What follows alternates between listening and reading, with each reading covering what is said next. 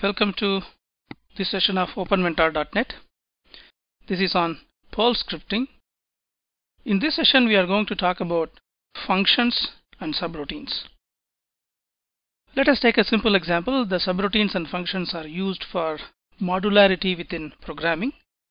You need modularity for easy maintenance of any code. If you look here, I have a print statement. I am in the main code. I have another subroutine. This starts with the keyword sub, then the subroutine name. Then I'm making a print statement. I am in subroutine. Then once it is called, I am back in the main. To call the subroutines, to make it different, you are using this ampersand sign. Now let us execute this. So you define the subroutine as a regular C function or something like that with curly braces with the keyword sub and then the name. Right now the subroutine does not have any parameters. Let us execute it. This is p5.perl. Perl p5.pl.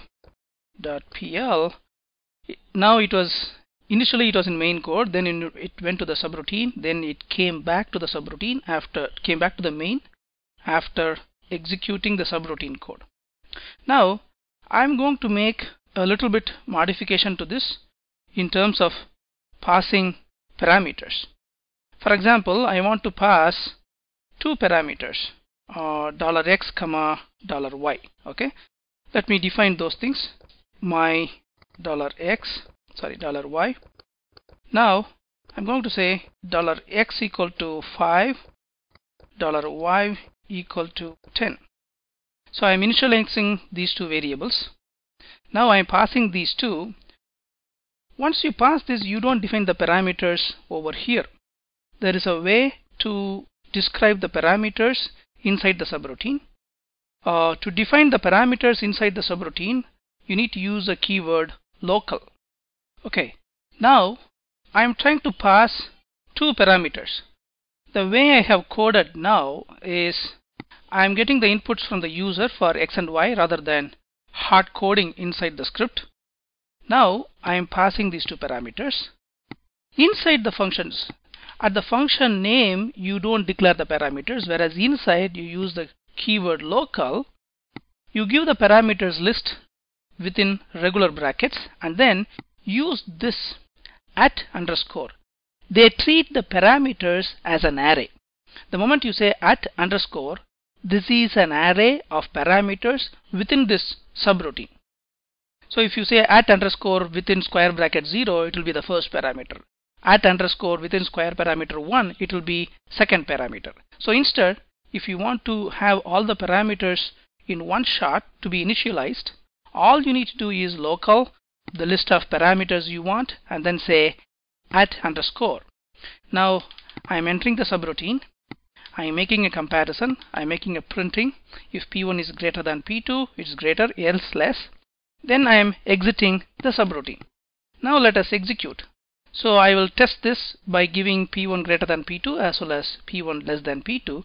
Let us see whether the parameters are properly getting passed to the subroutine. Let us go back to this. Execute. Now it is asking give two values for x and y. I give 5 and 6. It was in the main code. It went to the subroutine. It was entering the subroutine. 5 was less than 6. It was exiting the subroutine. It came back to the main code. Let me execute it again. This time I'm giving 8 and the next number 3. So 8 is greater than 3. So it is in the main code.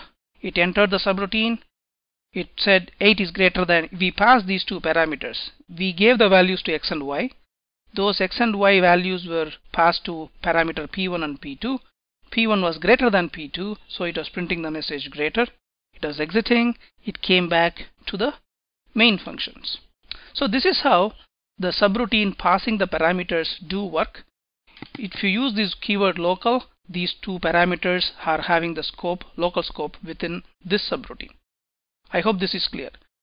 Functions are nothing but a slight modification from this. So we will talk about the functions now. Okay, functions are nothing but subroutines that return values back to the caller. Right now I have got three variables, $x, $y, and $z. I get the values from the users for $x and $y. Then I declared a subroutine called a sum. I pass those two parameters. You don't use the keyword function, you use the same keyword sub. But look at here. All the syntax for a subroutine and functions are same, except I do have a return statement. Return the first parameter plus the second parameter. So I return back the sum of the two parameters I returned. But if you look at this, when you say return, it comes back to the caller. Okay? And whatever value it returns, that gets assigned to this variable on the left hand side, and I am printing that value. Okay? Now I go and then execute this again. It is asking two values. I am giving 6 and 8. It was in the main code. It went to the subroutine. It came back to the main code. It is printing the value is 8 plus 6, 14. If you notice one thing, I made a print statement exiting subroutine, but that appeared after the return statement. The moment it sees the return statement, the control goes back to the main code. So this code is a dead code. This will never get executed. Anything after the return statement will not get executed. So if you see, it was here, it was printing this, then it came here, it returned back, it never went to this portion, the print exiting subroutine, it never went there, it came back here, it came back here. That is why you see it was in main code, entered the subroutine, it returned the value, that return value is 14. So if you want to convert a subroutine to a function, very simple, have a return statement. I hope the subroutines and functions with parameters are clear to you. Thank you.